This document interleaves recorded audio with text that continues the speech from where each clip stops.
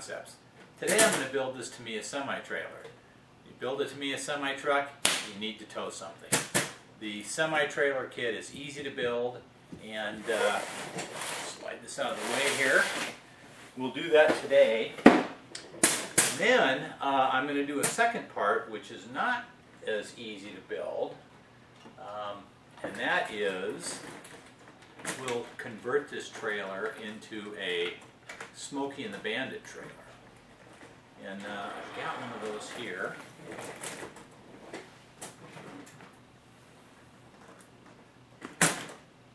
We'll build one of these. I'll show you how to decal it, paint it, make it as scale as possible, yet still pretty easy to build. So today, semi-trailer, next video, Smokey and the Bandit trailer. Let's get started. So we're just going to do a straight up build of this Tamiya semi-tractor trailer. Thought I'd just quickly show what it looks like in the box.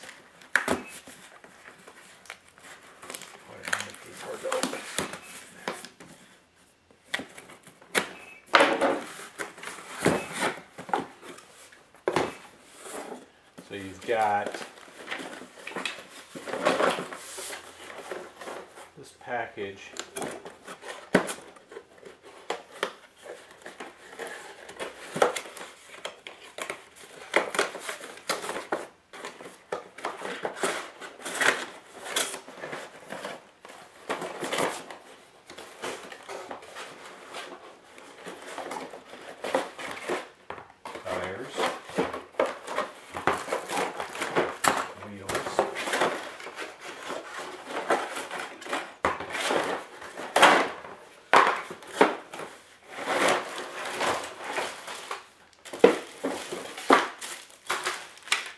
Fenders and small parts.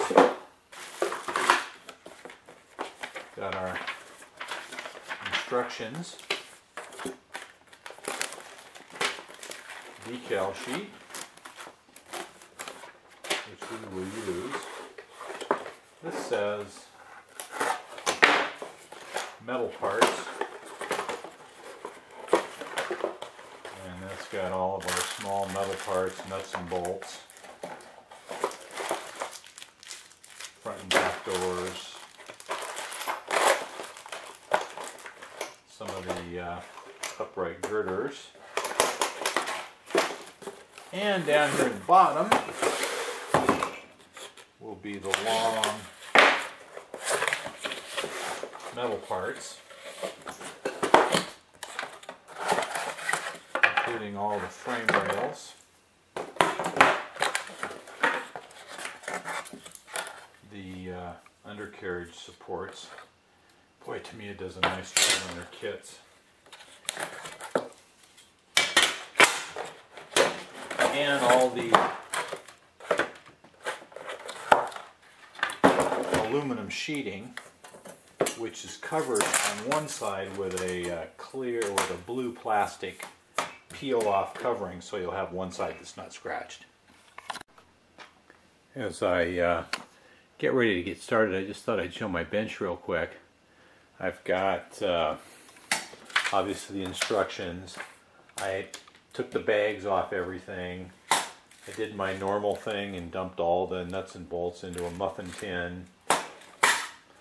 All the larger parts into a little bread tin.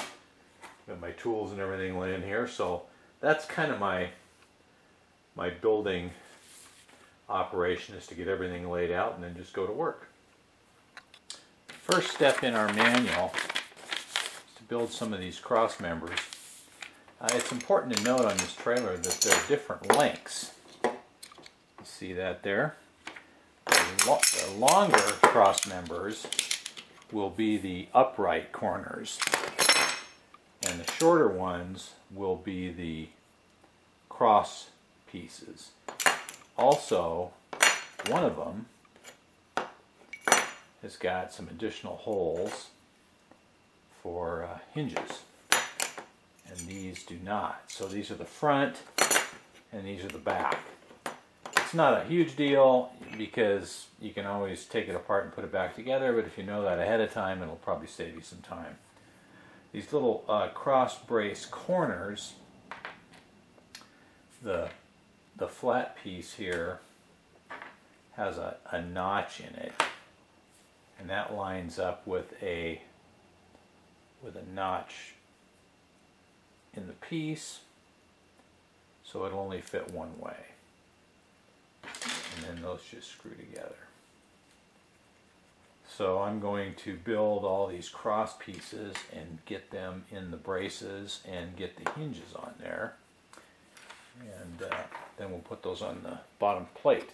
I've got those two cross members built.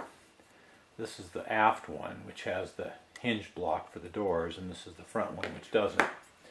So on the bottom plate, there's a set of screw holes that are offset up here. So that means this is the inside. If they're on that side, that's wrong. So we're going to peel this blue plastic material off.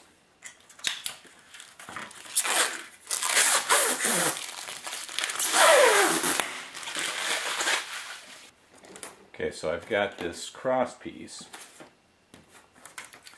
Has a slot here that just fits over the aluminum.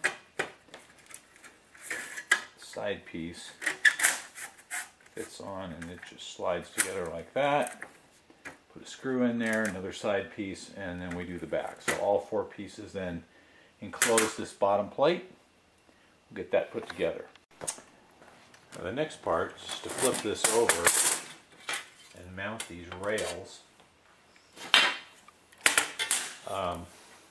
Nothing exciting here. There's a piece that goes inside that captures the nut. The only thing is you got to remember, and I've done this, it's really hard on the black, is this blue protective material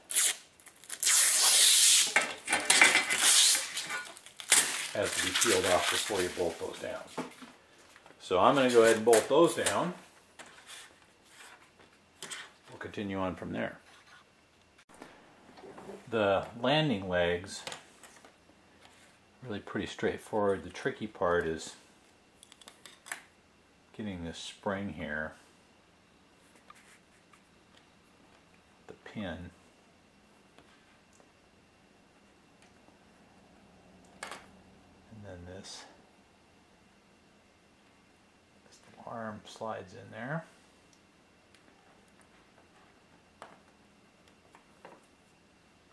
It just clips underneath that screw, which I just screwed in there.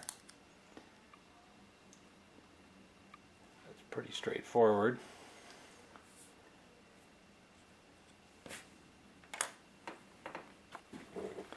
The landing legs are spring loaded. This little spring just slides in here like this.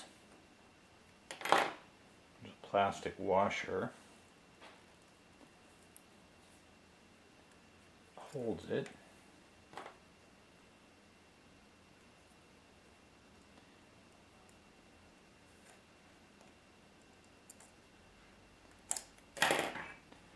Just like that.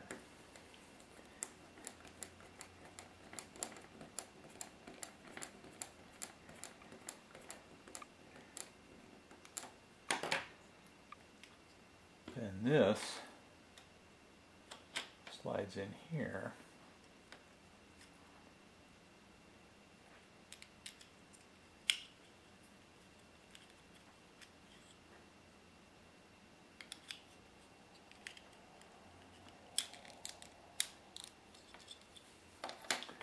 And the spring then attaches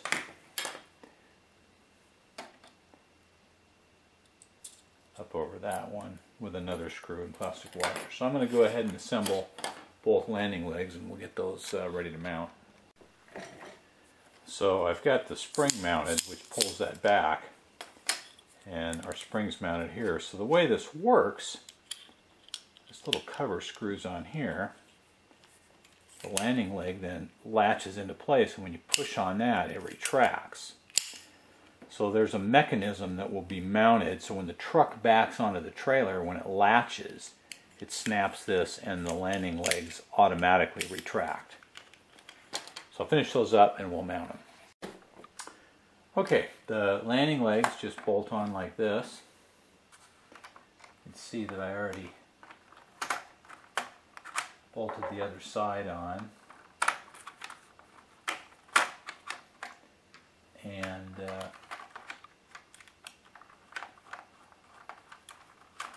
nothing special there, we'll get that bolted on. And then this coupler plate, these plastic blocks mount in here. Coupler plate bolts on like that and bolts through. So I'll get that all attached. Okay, so I've got all these parts mounted. You can see how this works. The truck coupler comes in, it bumps into this and retracts the legs. So the mechanism's all good. Time to move on to the back end of the trailer. The back end of the chassis is nothing terribly exciting. Mounted these little brackets on the fenders, and they just bolt on.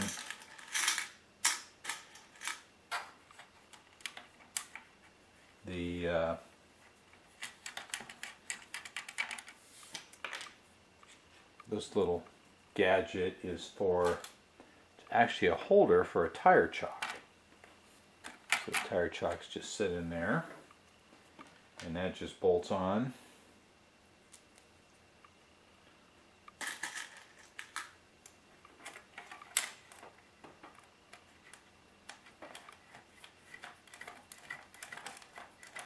I'll not do all the bolts in them. And then the spring hanger also goes in here. The assembly is much like the semi-truck, only a lot simpler because you have no drive line. So we'll get these all bolted up, and the next thing we'll do is put the axles together. I'm going to show that because that is different than the semis. The springs build just exactly like the semi springs, with a U-bolt, plastic spacer,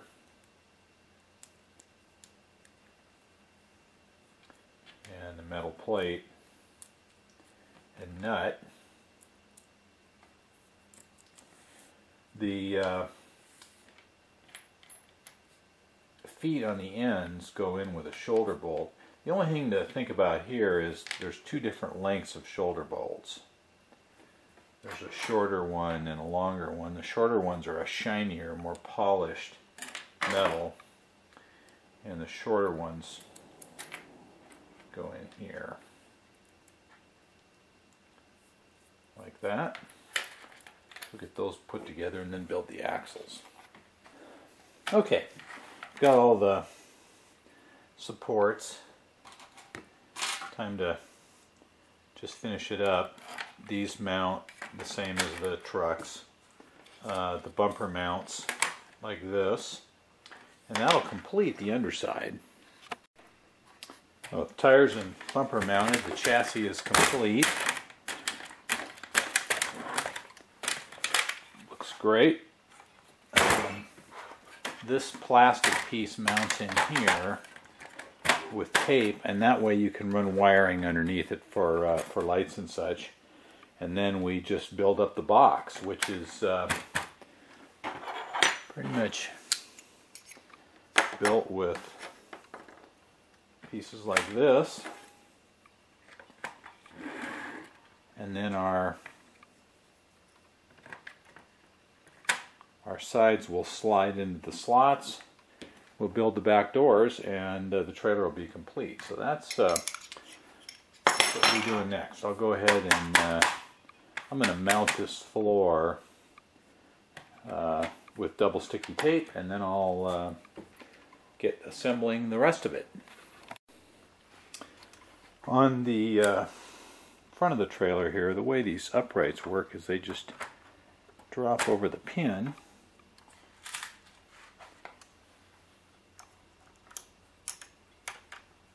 Screw holds it on.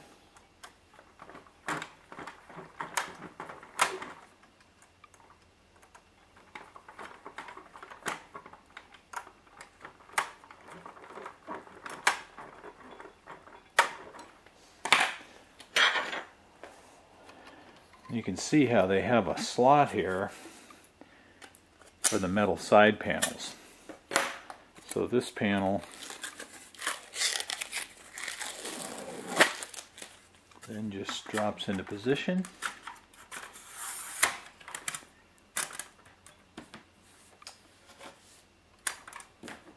And when it's time,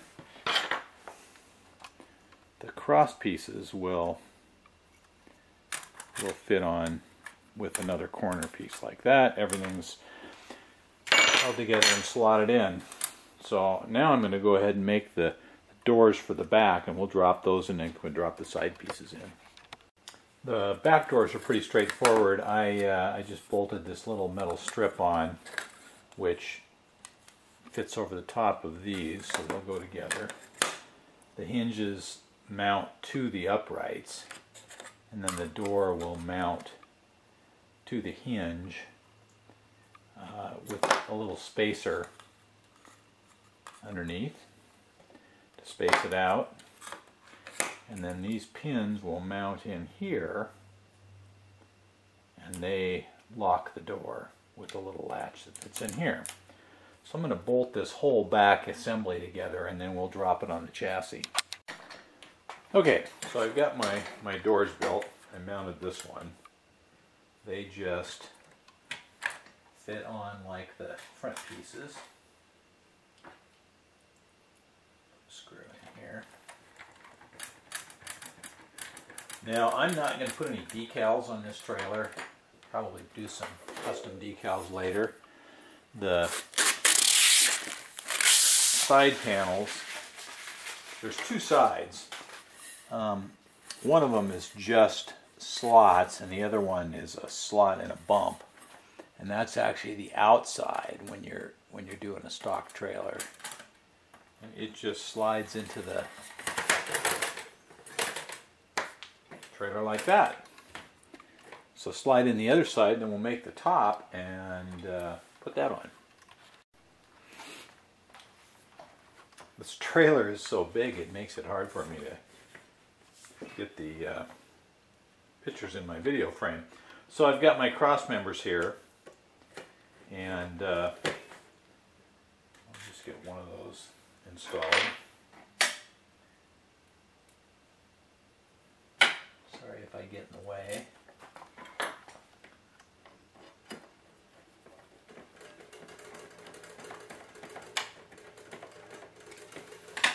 So just like the other sections, our blue protective material peels off. And this will slot in here.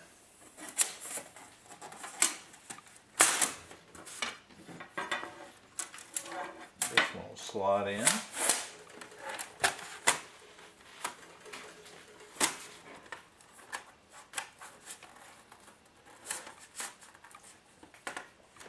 Just like that. I'll put the front cross member on.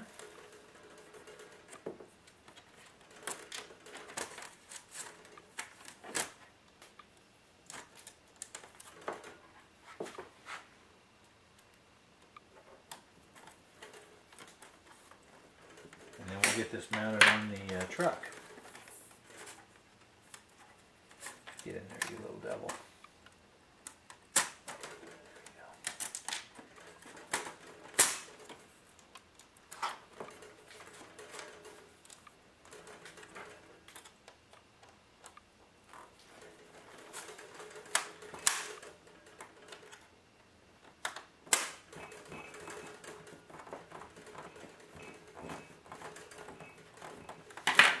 So this makes the top, at least once I put this end in, So I'm going to go ahead and put that in. We'll drop it on our trailer. Okay, so our finished top then just drops into place. Usually takes a little bit of fiddling to get all the pieces in there. Whoops. The back end where the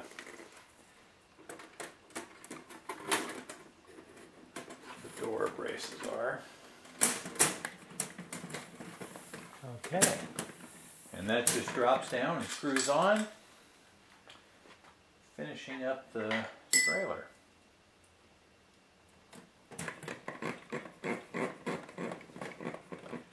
One screw in there to kind of hold everything. Slide that back a little bit so you can see it. Yeah, that's our finished trailer. Actually turned out pretty nicely.